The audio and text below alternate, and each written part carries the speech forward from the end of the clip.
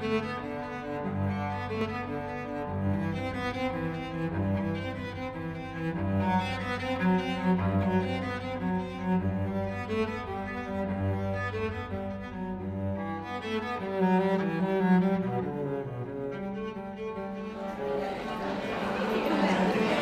you, everyone. All right. So again, those stools will make their way up to the balcony. In the meantime, we'll get this party started. My name is Andrea Rosen. I'm the curator here at the Fleming Museum. And I am Sarah Mell, the Education and Outreach Coordinator at the UVM Women's Center. Yeah! So obviously from our joint introduction, this program is really a joint effort as reflected by the many people here tonight. So that's really exciting. You'll hear more about our partners. So I want to start by introducing our great act tonight, and then we'll talk about some of those thank yous. We're delighted to present Donna Kaz, aka Afra Ben, in her talk Push/Pushback: 9 Steps to Make a Difference with Art and Activism. The activist group Guerrilla Girls came onto the scene in New York City in 1985 as a group of women artists operating incognito, their identities disguised by guerrilla costumes, with the mission of exposing gender and racial bias within the art world. The group has gone through a number of iterations since that time, most notably in 2000, splitting into 3 separate groups. In 2001, Donna formed one of those groups, Guerrilla Girls on Tour, a touring theater company focused on promoting gender parity in the arts, along with other issues affecting women artists and artists of color. Donna Kaz is a playwright, performer, and author of the 2016 publication Unmasked: Memoirs of a Guerrilla Girl on Tour, excerpts of which she will share with us tonight, and I believe you can buy a copy out front. We are grateful to Jen Berger, our local artist, educator, and event producer, for originating tonight's program and making initial contact with Donna.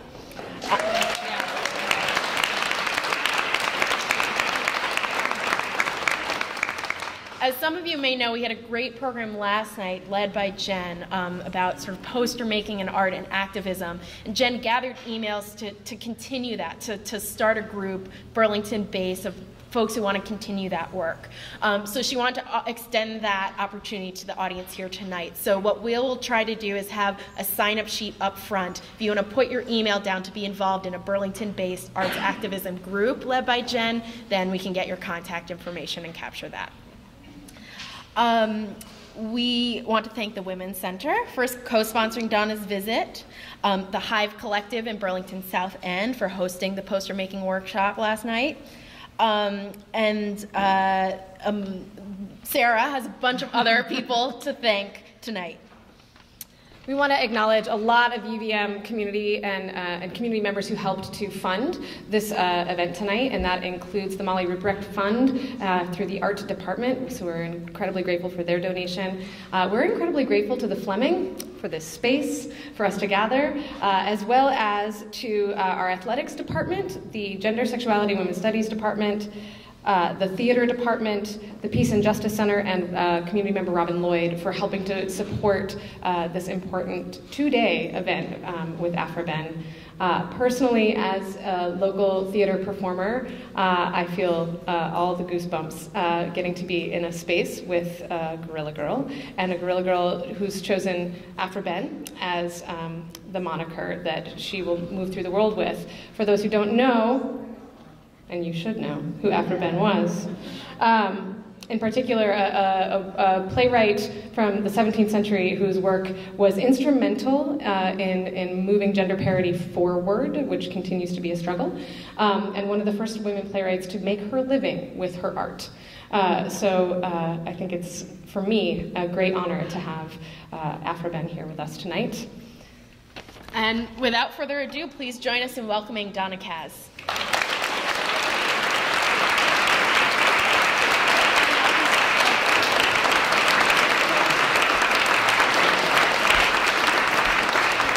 Thank you. Thank you, everyone. Hello, my name is Afra Ben. I was born in 1640, and I think I look pretty good.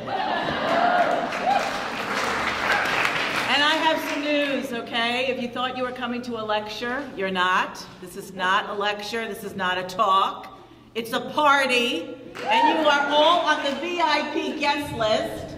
And what would a party be without food, right? So I have a question for you. Who wants a banana? Come on. Okay, I'm going to try. Back there. I'll try not to hit any part.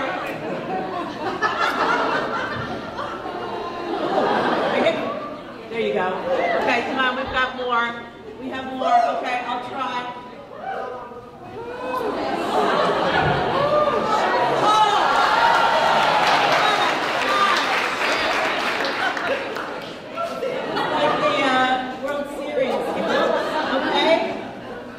Over there. There you go. Great. Great. Good job. And of course, we have party favors later. There's going to be a drawing of Guerrilla Girl posters. Can't wait for that. Okay, so Afra Ben is not my real name, of course. It's my Guerrilla Girl name. Each member of the Guerrilla Girls takes the name of a dead woman artist. And when we appear in public, we usually wear gorilla masks to conceal our true identities. We do this to focus on the issues of sexism and discrimination instead of on ourselves. So that way, no one can accuse us of doing this just to promote our own careers in arts, right?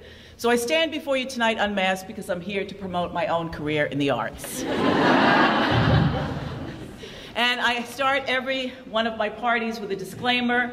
I'm going to talk about the F word a lot tonight, feminism. And I just want you to know that when I refer to feminism, please know I'm talking about intersectional feminism. Yeah, right. Feminism, yeah, cool. Feminism is not limited to white, middle-class, cisgendered, and able-bodied people. There is no one-size-fits-all feminism.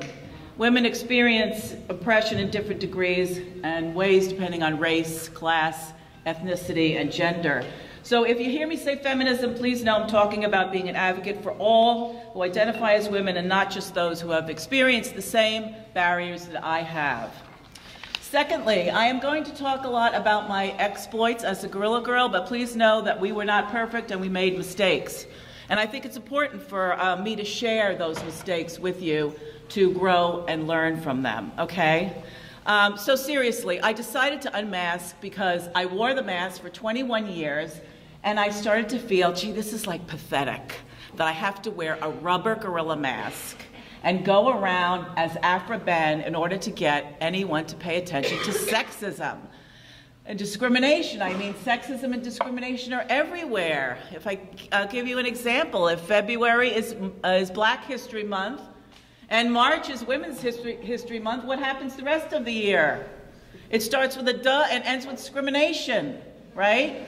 Discrimination. So I decided to unmask to share my story as a Guerrilla Girl and share some of the tactics of the girls with others so that perhaps these tactics could live on and you could go out and form your own groups. And that's what I'm going to talk about tonight. So for the next 40 minutes or so, I declare this a sexist-free zone where everyone is a feminist. Everyone believes in equality.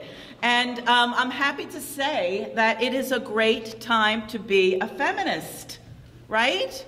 I mean, feminism is experiencing a renaissance like we've never seen. It is a swift wind that is sweeping the country, feminism. And it's great to be the wind, right? Because the wind has power, right? The wind is unpredictable. The wind has the ability to mess things up. So I'm going to share with you some of the ways that I, as a Guerrilla Girl, went around and messed things up. Now, my book, Unmasked, which talks about, half of it is about my life as a member of the Guerrilla Girls. And here they are. Here are some of the Guerrilla Girls and their pseudonyms. This was at our 25th anniversary. And it came out on November 1st, 2016. November 1st, 2016 was a very different time in this country.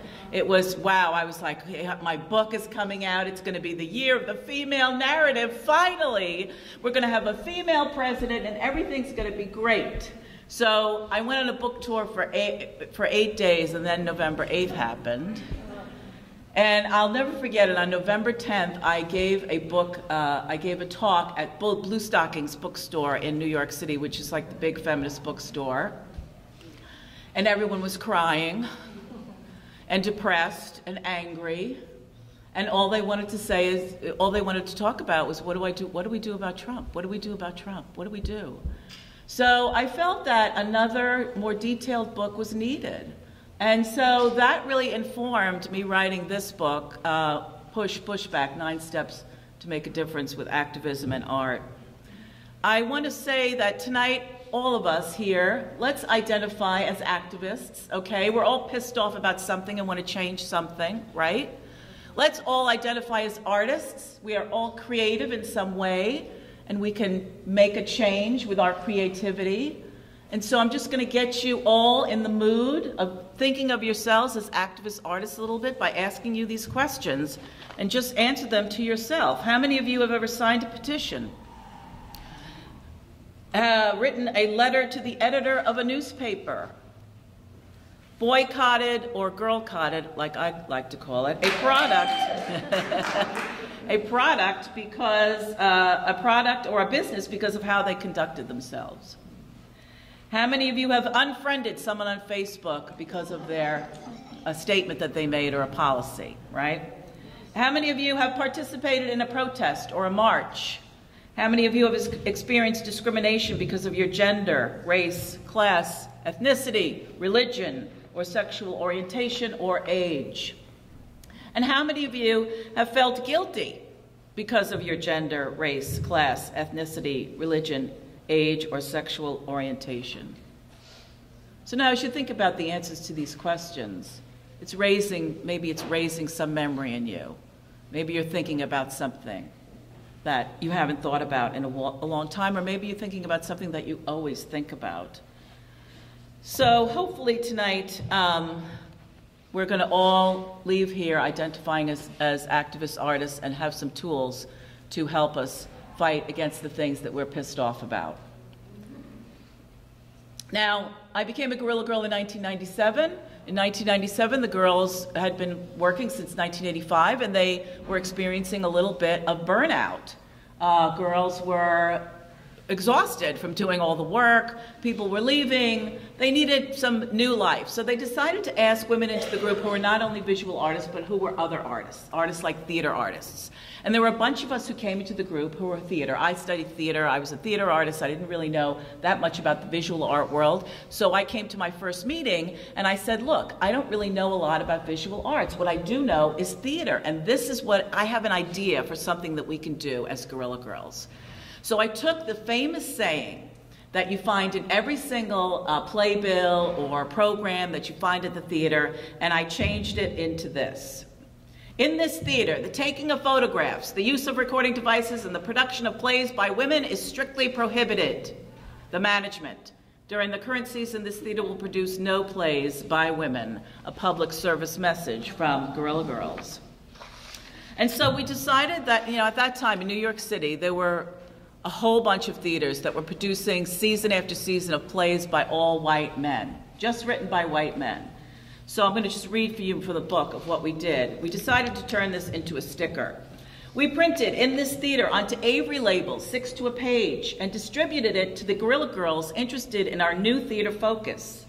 In 1997, the Roundabout Theater, Primary Stages, Signature Theater, the New Group, the Atlantic Theater Company, and George Street Playhouse are just some of the theaters producing main stage seasons of plays written entirely by white men. If the show is at 8, I arrive at 7:30 so I can go to the women's room. Once inside a toilet stall, I slip my hand into my purse, slide out a sticker, and quietly rip the backing off so no one can hear me. As I hold the Virgin sticker in my palm, I kick the flush bar and slap the sticker hard onto the wall of the stall at the same time. Take that, you sexist theater, you. With a huge grin on my face, I make eye contact with the woman online about to enter the stall I am vacating. You are in for a treat. During intermission, I visit a different stall and put up another sticker.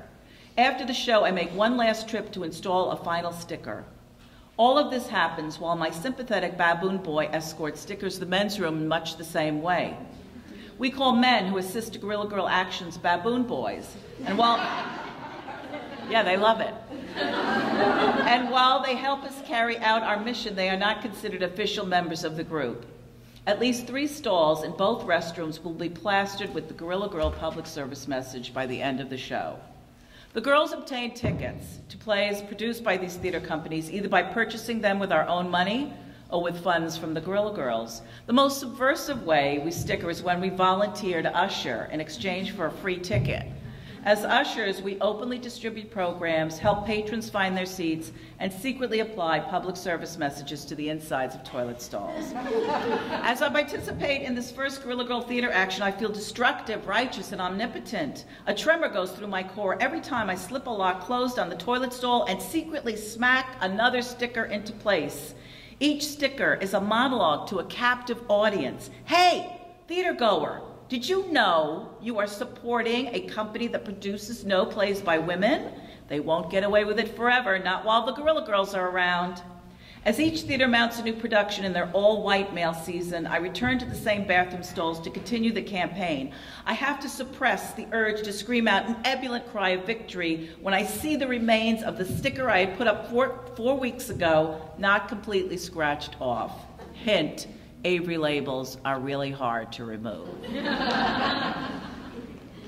So we were off and running. And I just say about that, that we decided to address the audience. A lot of people didn't know. What? I'm going to a theater that doesn't produce any women? I never even thought about it.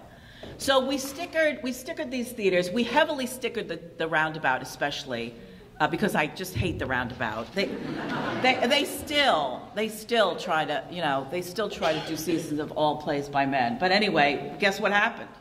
They announced their next season and include 2 plays by women. They had not produced the play by a woman in 12 years. I know, shocking, 12 years. So we took complete credit for that, of course, right? We changed. Then we thought, wow, we're done. We changed the theater world. They all know they're sexist. They're going to change their ways so we could take our gorilla masks off and go home. But of course, what happened? The next season, they went back to all, we didn't sticker, and they went back to a season of all plays by white men. I just want to say here that our work is not about the work of white men going away. Our work is about equality. There has to be a place at the table for everyone. We don't advocate getting rid of work by men. We advocate for equality because if they were just, that's not equality either. So I always like to say that. But we were really excited with this first Guerrilla Girl action because, we got a little bit of a response to it, and that was really exciting. So we kept going, the theater committee. Now, we were made up of like 3, 4, 5 women who would meet as a subcommittee before the official Guerrilla Girls meeting. And we would meet every 28 days.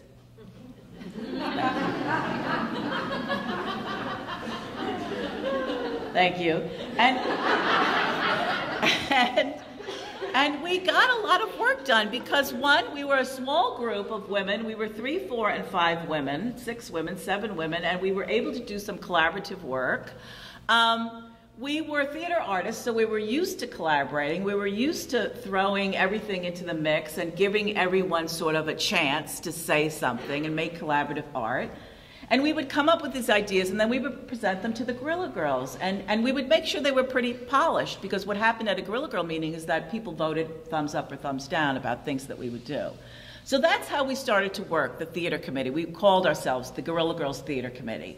And this brings me to step 1 of how to make a difference with activism and art. Huddle up.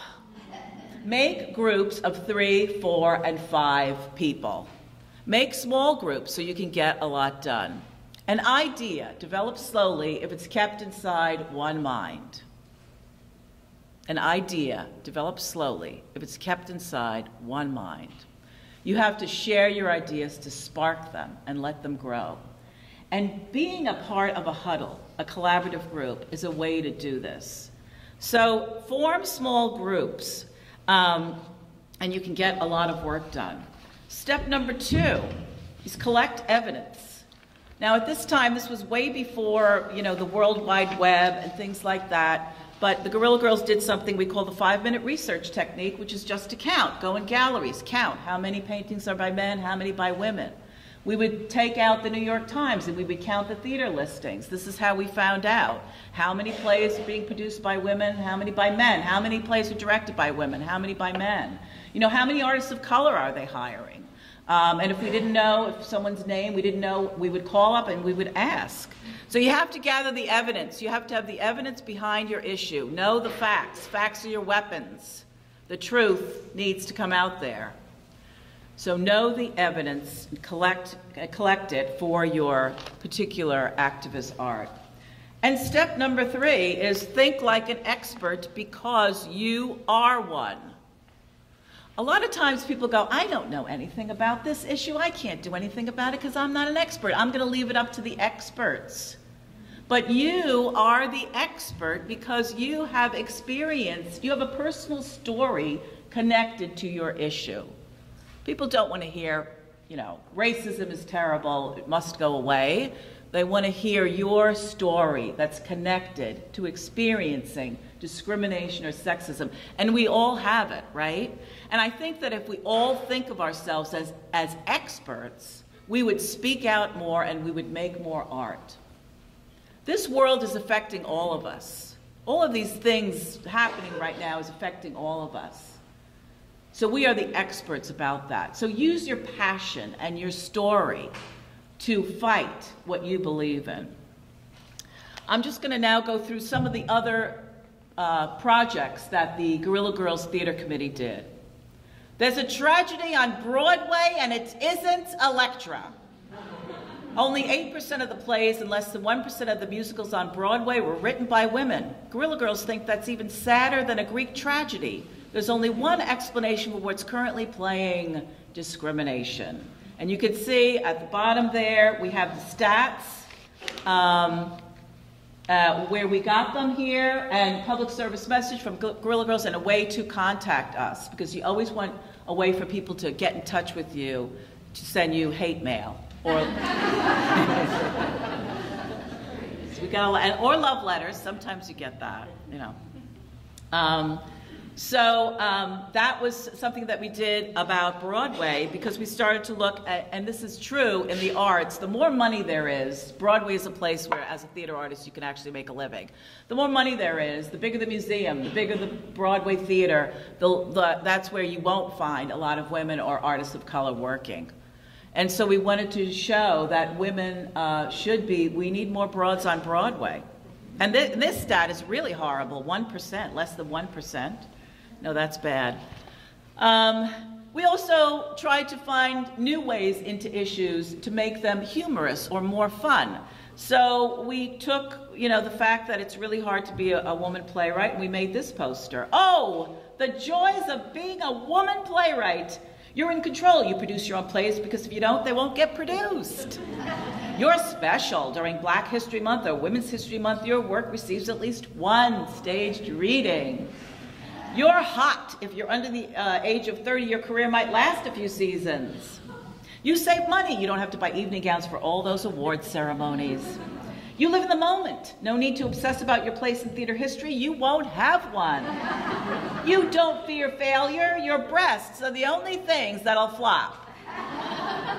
81% of all the plays produced in the U.S. during the 1998-99 season were written by white men, a public service message from Guerrilla Girls' Conscience of the Theater World, which we started to call ourselves at that time. So that's just another poster that we made trying to celebrate the fact that we were being discriminated against. And it, made people think about it a little bit more. Well, we also branched out. We not only did stuff about theater or the arts, we also did things like this. I love feminism more than ever. Then women earn less than men. Now women earn less than men.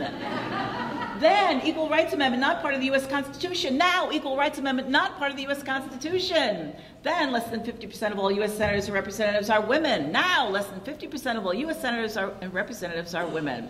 So this was made about 12 years ago, and the new stat is less than 22% of all U.S. senators and representatives are women. That's a 7% increase, and if it doesn't sound like a lot, it's because it's not. But all of that is going to change in 7 days. You know,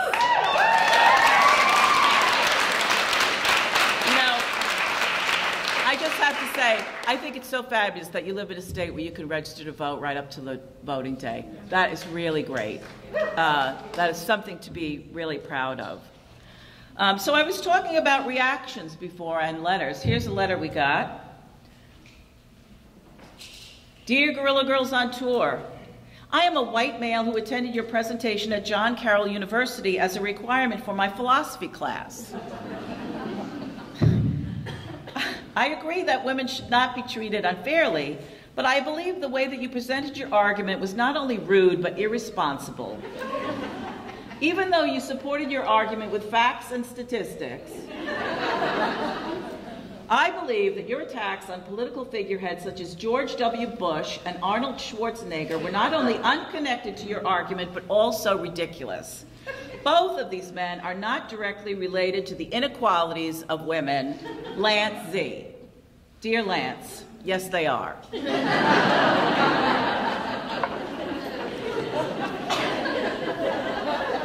He didn't write back. Which brings me to step number 4, use humor.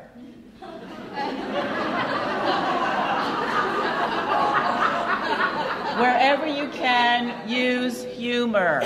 Humor is a weapon. And if you make people laugh, you can get them to listen to your message. And so if you make people laugh, you can make them think, and maybe you might be able to change a few minds. So when you can, not every issue is funny, but when you can, use humor. Steal from popular culture. Step number 5, I call queer it up. Yeah, queer it up. Don't forget to queer up your huddle. Okay, so by that I mean in the sense that the word is about moving outside of narrowness. It's a word that gives space to explore and include many different groups. So your huddle should not look like you, like it's just made up of all of people like you. You need to diversify. This means you need to start having hard conversations. We need to start having those hard conversations, okay? Don't fall into any old patterns or ways of working that reinforce the rigid definitions of male and female. Resist cis heterosexism. Yeah, I like this word queer because it explores gender and sexuality. So if your group is made up of people with similar backgrounds and experiences, you have to find a way to break it up. It makes sure you have to have multiple points of view. And that means don't be afraid to make mistakes. I think that a lot of times we're like, gosh, I don't want to step on anyone's toes, so I'm really not going to reach out and march with Black Lives Matter, even though I should. We all should be marching with Black Lives Matter, you know? So we have to have these uncomfortable conversations, and I think now is the time. We're turning to each other and talking to each other because horrible things are happening in the world. So make sure that you queer up your huddle. Don't buy into the line, if it's not my personal experience, it's not my politics. Okay? We have to step outside of that.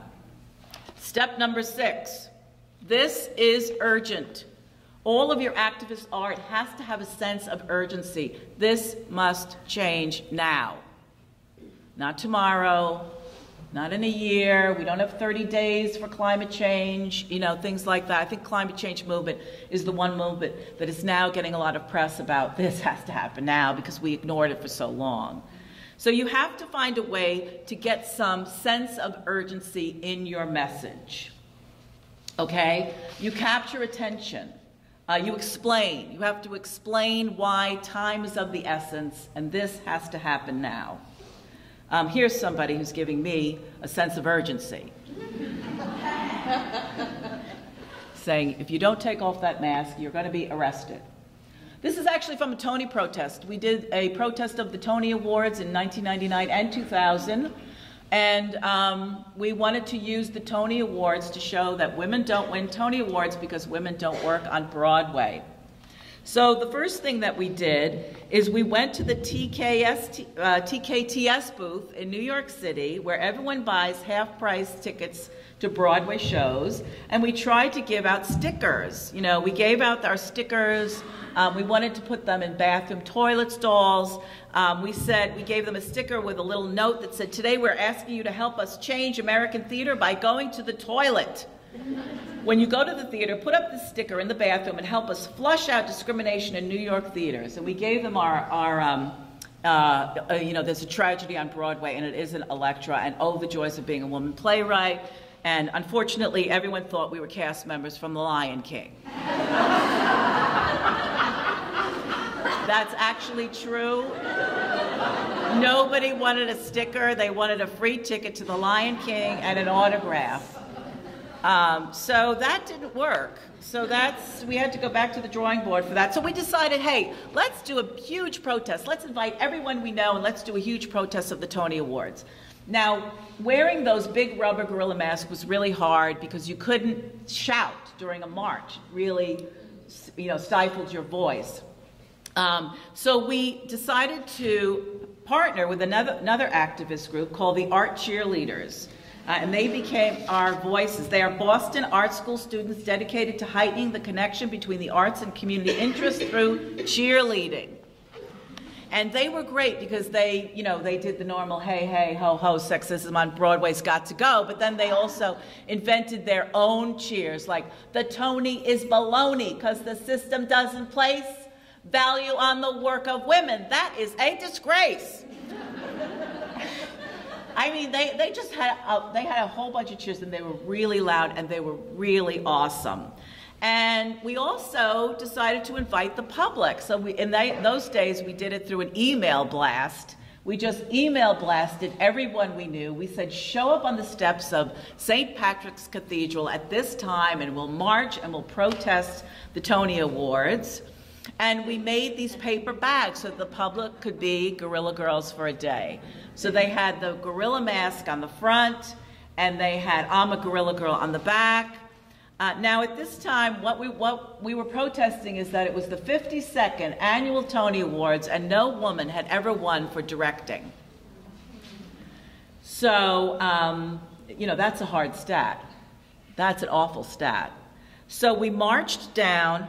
We got these beautiful black capes, which had, there's a tragedy on Broadway, there's an Electra on the back, so we would blend in with everyone else in their evening gowns. And we were very loud. The police came by, they barricaded us in, we chanted. The producer of the Tonys came flying out of Radio City Music Hall and wanted to know what we were doing, and we tried to tell him what we were protesting, and he got so mad. He said, we're not discriminatory, and he ran back in. The only person who actually paid attention to us was Alec Baldwin, who pulled up in his limo, got out of his car, came over to us, took all our materials, and said he would look into it for us. We're still waiting to hear back from Alec Baldwin about that. But that was the only person who was interested. And then after an hour and a half, the news was really mad because we were really loud and they couldn't do any of their reporting live from outside. So the police came and said, if you don't take off your masks, you know, we will arrest you. There's a law that actually dates back to the Ku Klux Klan. You cannot protest wearing a mask. So we didn't want anyone to find out that Meryl Streep was a member of our, so we took off our masks. We went home, then we took off our masks. And unfortunately, no women won Tonys. But since that time, I am proud to announce that 9 women have since won a Tony for directing, which is 8 more than have won an Oscar for directing. Yeah, so there are still really bad stats out there. So that was our Tony protest, which was written about in Mother Jones magazine. We had a reporter follow us. It was very exciting, and it brings me to my next step number 7, which is learn how to play defense. This is all about a power struggle, right? A lot of times you feel like you are on the defensive team, especially these days, and we are on the defensive team. But, you know, as some great football coach said, The team that wins is the team that has the best defense. And we just have to admit that we are on this defensive team and learn how to play it well. Now, I talked about that half of my book was about the Guerrilla Girls. The other half is about my experiences. As I went to write this book, I thought about how did I become a feminist? What was my first inkling to actually become a feminist? And it was actually in college. I had a lot of questions about my body and what was happening to my body, and so I found a book called My Body, Our Bodies Ourselves. And I read it, and it had a lot of information for me, and I experienced feminism for the first time, and I started to identify as a feminist. Well, I graduated college, I identified as a feminist, I was going to go to New York City, and I was going to make feminist theater, and within 6 weeks of moving to Manhattan, I met a man named William Hurt, who was a rising star, and we ended up getting involved with each other. And I had a 3+ year relationship with him that was full of domestic violence. So half of my book is about surviving sexual assault and domestic violence. I want to honor everyone in here in the room who is a survivor of any kind of violence. It took me 14 years just to identify as a survivor of domestic violence. I used to say to myself, wasn't so bad. He only hit me. I only ended up in the emergency room once. You know, things like that to just deny. There's a lot of shame involved. And it took me 35 years to actually write about it. And I write about it. I also want to acknowledge that, it was the right time for me to tell my story, but you don't have to tell your story. You control your story. If you want to tell it, tell it. If you don't want to tell it, it's fine.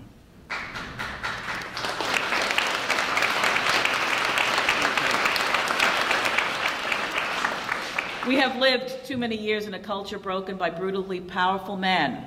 For too long, women have not been heard or believed if they dare speak the truth to the power of those men. Their time is up. Their time is up. Their time is up. It's Oprah Winfrey.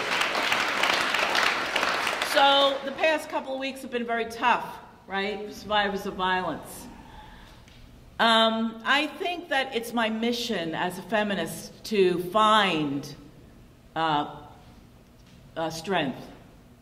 And I want to say that even though we went through horrible, horrible times the past 3 weeks, and even, I'm going to talk about yesterday and the day before too, no one is ever going to forget Dr. Ford. No one will ever forget her, right? No one.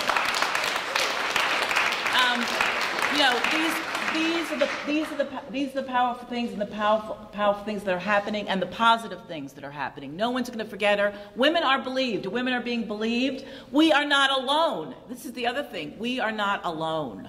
This is another comfort and a good thing that's happening. We are not crazy, right? And people will never forget her. So she is ingrained in our memory. Things are happening. There are Jewish organizations that are still doing the work of helping refugees. Muslim community is helping the Tree of Life survivors and that community. There are positive things happening in this world that we need to just take a moment and acknowledge, especially in these times of despair when it's really, really hard. Which brings me to step number 8, which is celebrate the wins. Celebrate the wins. They might be small and they might not come a lot, but we have to celebrate them when we can. I'm happy to report that since the Guerrilla Girls began fighting sexism in theater in 1997, a lot of other groups have sprung up to address the same issues, like the Kilroys and 50/50 in 2020 and Little Black Dress Inc. and the LA Female Playwrights Initiative. Now there are a lot of people addressing this issue, and theaters no longer get away with season of plays all by white men, except the Roundabout. They will, now what happens is, and this is sort of another problem that we have to figure out how to address, they'll put one slot for either a writer of color or a play by a woman, and then they'll say, I'm not discriminatory, here's my one slot. Or, you know, they'll do, here, we're going to stage it, we're going to do a celebration of female playwrights. We're going to do a stage reading series of 10 plays by women every other leap year, you know, at the Rikers Island Hospital, you know. And therefore, we are not discriminatory, you know. So we have to call organizations to task on that. I feel very lucky to have been a Guerrilla Girl and to be a Guerrilla Girl. Here are some of my wins. I got to meet Gloria Steinem. And I got to, Yoko Ono gave us her Courage Award for the Arts in 2010, and we got to meet her. I've got to travel all over the world. I got to take a cooking class with a chef in China. I got to perform kabuki with the only all-female kabuki troupe in Japan. That's me on the left, in a costume that weighed about 65 pounds. I also got to attend Obama's inauguration. It was so much fun. And I even had beer, oh, and I got to propose a bill on the Senate floor. And I even had beer with the Pope, the old Pope. Actually, I stretched the truth in a few of those. I didn't really have beer with the Pope. I had vodka shots with the Pope. Now, make no mistake, I don't spend all of my time photoshopping myself into history. Sometimes I use Final Cut Pro. I want to thank the Fleming Art Museum and the Women's Center for inviting me. And you know, this audience has a lot of friends in it that I met last night. Everyone who came to the workshop. Jen, thank you so much for making this connection. Everyone here has been really awesome. So I'm going to wrap up a little bit, and I'm going to do a Q&A at the end, but I know that I haven't gotten to the 9th step yet. If you've been counting, it's coming.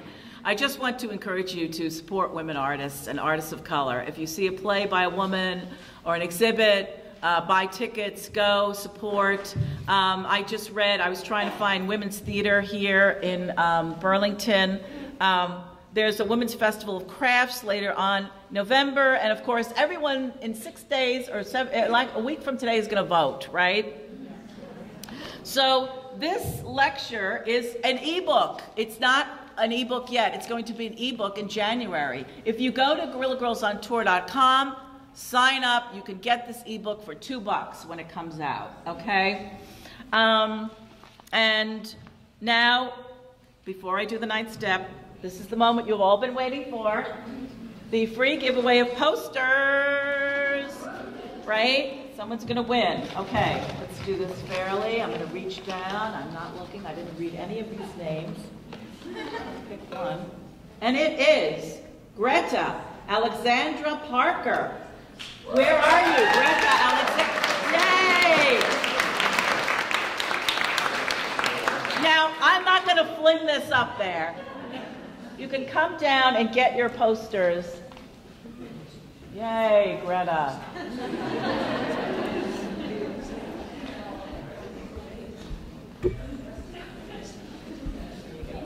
You're welcome. Congratulations. Sure. Let's hear for Greta.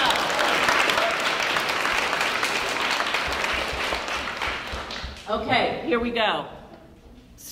I'm just going to review the steps and then get to the 9th step, okay? 1, huddle up. 2, collect the evidence. 3, think like an expert because you are one. 4, use humor. 5, queer it up. 6, this is urgent. 7, learn how to play defense. 8, celebrate the wins. And the last step, 9, we got this.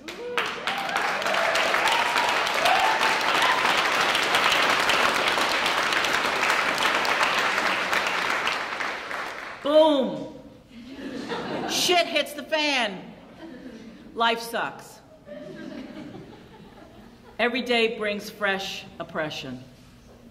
Forces with tremendous power and prestige outpace you until you feel as if you will never win. And if that weren't enough, you are hit in the face with a bucket of ice-cold truth. You are not the right age, sex, weight, color, or class. You will never win, nor will you ever fit in anywhere. You have missed every single opportunity that knocked, and your head swells with a pressure you are sure will make it pop off once you stop banging it against the wall. Still, wrongs do not cease from rising up around you. Every day you are a witness to people being held down for daring to expose who they are: black, female, trans, disabled, Muslim, survivor, lesbian, poor. Some of these people are killed. The world feels as if it might blow up any second. So you put your head down and you hide. You believe there are others more capable to fight the many battles around the globe. You retreat into the jungle. News of defeats and losses, of abuse, injustices reach you inside your safe zone. You beat your chest and let out a roar of support, hoping it is heard by the brave few on the front lines. Months go by and nothing changes.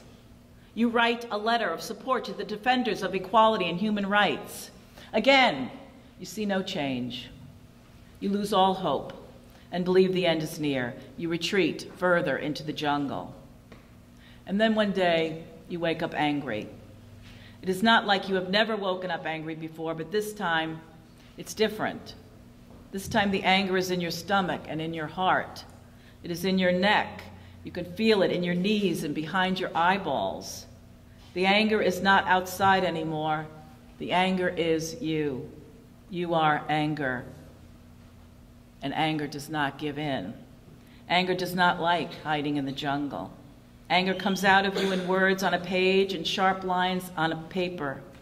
It is the music of your voice and the sound of your feet marching in movement. When you close your eyes, your anger takes you directly to a harmonious world where you fit in. The energy you feel when you are angry is so strong it might possibly change the world. So you start the long walk out of the jungle and into the fight. You take your angry body and you push up against the forces of against the foes of a peaceful world with incredible fortitude and everlasting endurance. You will not give up until you win. These are the stages of activist art that I have experienced. Being overwhelmed, retreating into the jungle, sending the frontline support, realizing you must contribute in a more present way, using one's rage to create activist art, finding the power of the push. Let's face it, the world's gone bananas. But in the darkest moments of despair, you can always count on the deepest part of yourself, the part from which ideas come to be there. Maybe it has not been accessed in a long time, and maybe it needs a little waking up. But it is this creative self that is both powerful and brave. We are all artists inside because we all have the ability to imagine. So do not despair. We got this. We can do this together. Now go out there and mess things up. Thank you.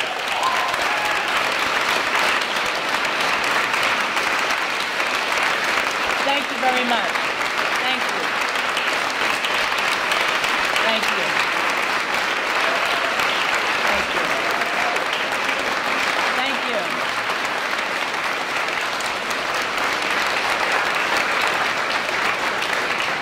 Thank you. I'll take some, Penelope and I didn't introduce Penelope, my sister, who travels with me, but I will take questions. Anyone has any questions, please feel free to ask. Oh, great. We can't talk at the same time. No, that's right. I have to turn this off then. I'll work it out. I don't know. Yeah, my voice. Oh, there it is. My voice is loud, so I'll just. Simultaneous? Yes, yeah, it's okay. I can shout. I'll turn this off after you ask the question, and then after we'll answer on mic. And we'll start over here. Hi. Thank you very much Thank you. for coming to Vermont. I was lucky enough last year at exactly this time to be in New York and to see your work at the Whitney's Art is Activism show. Mm-hmm. I was with my 10-year-old son. We walked around that show. There were tears. I had to comfort him and explain a lot of things, but I thought it was really important that he see it. When we stood in front of the Guerrilla girls' work, it's something he had never heard of before. The violence against, I mean, the work was particular against violence against women. But it started, you know, obviously an incredible dialogue. And I'm wondering if the ebook and maybe the curriculum that, you know, is that stuff included? Because I think it's so important to have that catalyst, to have that conversation, because that is a tough one to talk to, you know, elementary and middle school aged kids. You mean how to actually implement, how to make activist art as a curriculum? No, basically how to.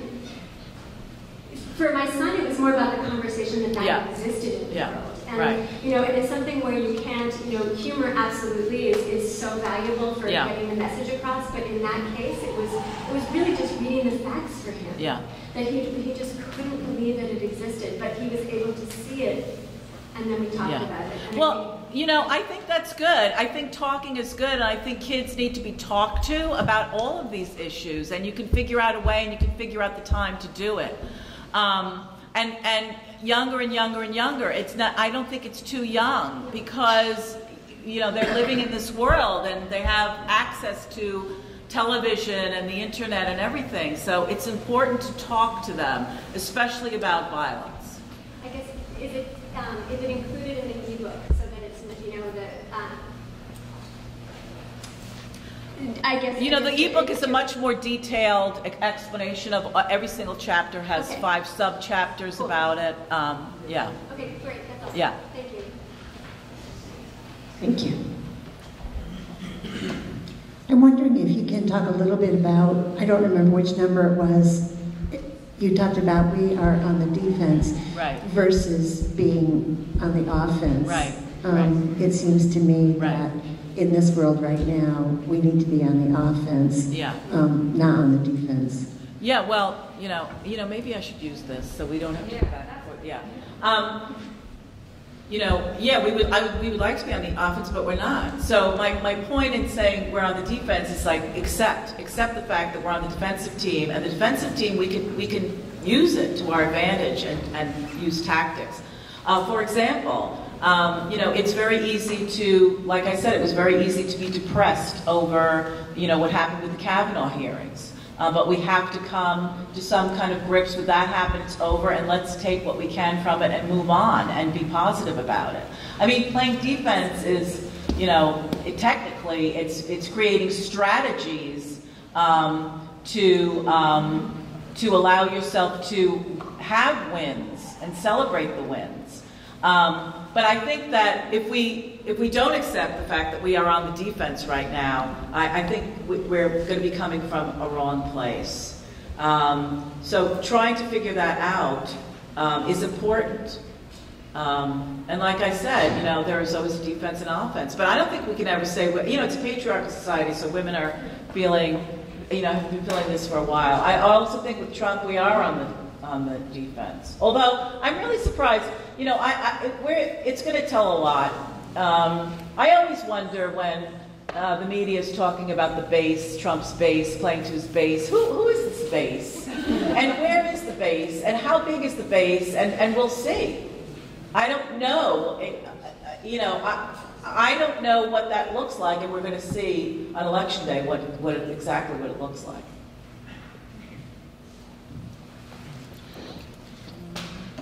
Hi. Thank you again. That was amazing. I'm curious, some of the photos you showed and some of the history. So I've been familiar with the Guerrilla Girls for a long time. And since that time, I've also been exposed to lots of arts activists, theater activists, protest groups. And I'm really curious, what was it about the Guerrilla Girls? What was about the thinking that rose you to the level of impact and also hit, like, that we're still talking about the Guerrilla Girls 20-something years later? So what was the thinking that got you and made you so impactful in history? So the tactic of wearing gorilla masks and taking the names and no one knowing who we were was, I think, was very powerful. And that was able to get our message across and make us interesting so that the press wanted to look at us and people started to want to collect the posters and things like that. So that was one way that we were very effective. And especially with just the stickering, the roundabout, we actually heard from someone that in an internal meeting they talked about stickers. And I think it is a reason why they changed their ways for their next season. So that was really good. But after a while, when we started to do theater, also the press would call us and say, gosh, we didn't know the Guerrilla Girls were still around. You know, you strike while the iron is hot, and for a while we were really impactful and sort of notorious. And then you have to figure out ways to keep that momentum going, which is the hardest thing. So breaking it from visual arts into theater was a great way to also get us in front of the news again. That's always the problem. But the masks were effective in that way.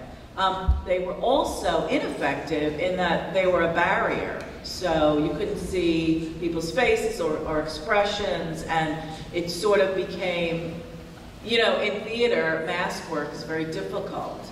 So the theater girls actually, as you saw in the pictures, our masks started to get cut smaller and smaller and smaller, so that our mouths would be exposed.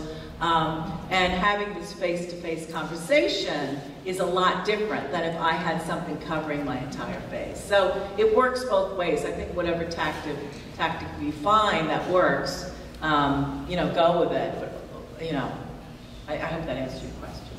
Yeah. There we go. And people up in the balcony. We'll get to you. This is a light question, but did you know that Pope you were having a beer with declared radical feminism an official heresy? Yeah, I know, that's why we were talking about that. Excellent. All right, we're going to hand the mic up. I don't know if I need to go all the way up. Hi, thank you so much for being here. I was so excited to hear that you were going to be here and talk about this important work. I really like that you said our work is about equality and not getting rid of white men. And I'm struggling to find like words to broaden the conversation, you know, in terms of including men. And there's a lot of stories, and particularly in Burlington, of white men having been abused at our orphanage here, which is horrific. And, you know, a lot of victims and survivors are men, so I'd love to hear some of your thoughts on opening that up a bit. Thank you. Yeah, well, you have to talk about people. You know, people are abused. It's not only women who are victims of sexual assault, it's people are victims of sexual assault, so you have to include them in that conversation. I think that, you know, every chance you get, you just have to bring up the conversation, like I was talking about the difficult conversations. That might be a difficult conversation. You know, and also there's this spin around now, reverse sexism, and that men are really, you know, like Trump saying, it's a horrible time for men. You know, we just have to talk about that and be honest about that. What do you think, you know? What do you think about that? And it's true that it's hard for people to still identify as feminists. I was speaking at a high school last week, and I would ask the kids, you know, how many of you are feminists? And of course, gosh, they're not feminists at all. You know, that's, you know, and then I would say, well, how many of you believe in equality? And they all raised their hands. So I said, well, congratulations, you're all feminists. So that's how you have, yeah. I just want to add, there's this great movie, a French film called I'm Not an Easy Man. And it's a turning of the tables, and they use the word masculinists a lot. And I recommend it for everybody. Yes, the poster winner, Greta. So I'm in high school, and I've been trying to start a feminist organization at my high school.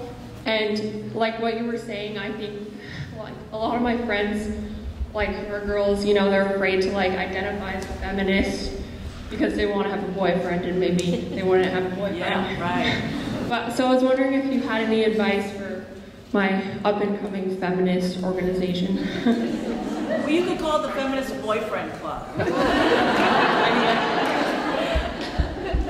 No, you know, especially with that, you could probably figure out a way to call it something else, and then when you meet, have conversations about equality and feminism. And that way, you know, we'll say, look, this is the definition. You know, everyone used to ask us, what's your definition of feminism? And I always liked Roxanne Gay, who said, you know, feminism has a perfectly fine definition. We don't have to redefine it. And it really just means equality. So, you know, you could call it the Equality Club or the whatever. Figure out a way to just start to have those conversations about feminism, because it is hard in high school. People don't want to be labeled as anything, right? You want to fit in. So just start a group and start a huddle. Huddle. Sure. Huddle up. Yeah. There was a question. There were hands up here. I saw hands at some point. More waving of hands. Just kidding. It was all Greta all the time. I am a theater student here, and I'm actually doing my thesis in like women in theater and trying to bring like a one act together that kind of brings in a lot of different things with feminism throughout history. But some of the struggles that I've been having, and it doesn't, you don't have to have a solution to it, but just like this is a very, it's hard to not speak outside of your experience. Mm-hmm. So being a white woman, I don't want, like I feel like I can't even examine or look at like stories or, I don't know, plays that involve people that aren't like exactly like me or haven't experienced things that I have. But I want to like broaden the horizon beyond that. Also, there are not very many like people of color in this state that I could draw from to have in plays like that. So like how do you, like I know like in New York you have like so many options and there are lots of people that you can draw on. So like, but when it comes down to like communities that are smaller, how do you broaden that conversation and get bodies on stage and like have discussions about that? I know you were saying like doing like stage readings, those are like really helpful for discussions, but like how do you take it that next step into producing work like that? Well, you're smart to be educating yourself with as many resources as you can and reading a lot of plays by lots of different people, which is easy to do. I think you need to have a conversation with your department too, because I was almost said it tonight, but I didn't. I mean, you're producing 3 plays by white men. You know, say, what is the next season going to be? Why don't we do this play? And if they say we don't have any actors, you know, who could fit these roles, say, well, we'll find them. Why can't we find them? You know, it's not impossible. So you need to have those conversations, and you need to infiltrate your department with, you know, if they won't listen to you, then start putting up stickers or start putting up, you know, just start putting up titles of plays that people should be reading or that you really liked, or make a you know, a report card like the Guerrilla Girls, you know, the theater department report card, you know, this season, this is how many plays we read, you know, by artists of color, or, you know, and keep them to task on it. But it doesn't mean that, you know, it's not like you're appropriating someone's culture just by infusing yourself with as much knowledge as you can. That's the difference. And you need to, you know, we all need to do that. Yeah. Okay, I think, is there one more question? Other questions? Yeah.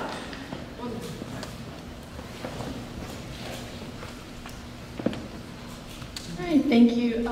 You mentioned some of the criticism that the Guerrilla Girls get and some of the hatred I know you receive in your work. Yeah. Very inflammatory, so it makes sense. But I was curious, you know, you seem very confident, and I was curious if it ever gets to you. Has it ever made it hard to do your work, or other Guerrilla Girls too? Yeah, it gets to me, but you know, now I'm much older and I don't give a crap anymore. It's a beautiful day.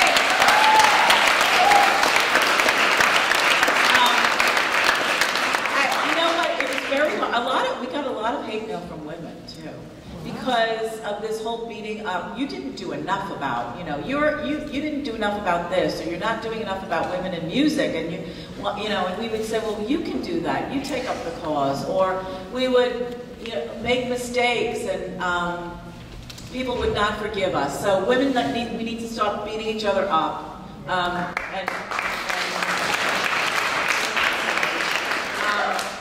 But yes, it was very depressing to not see any change for a long time. So 1997 to, now, just now, we are just experiencing now people who are looking at sexism in theater.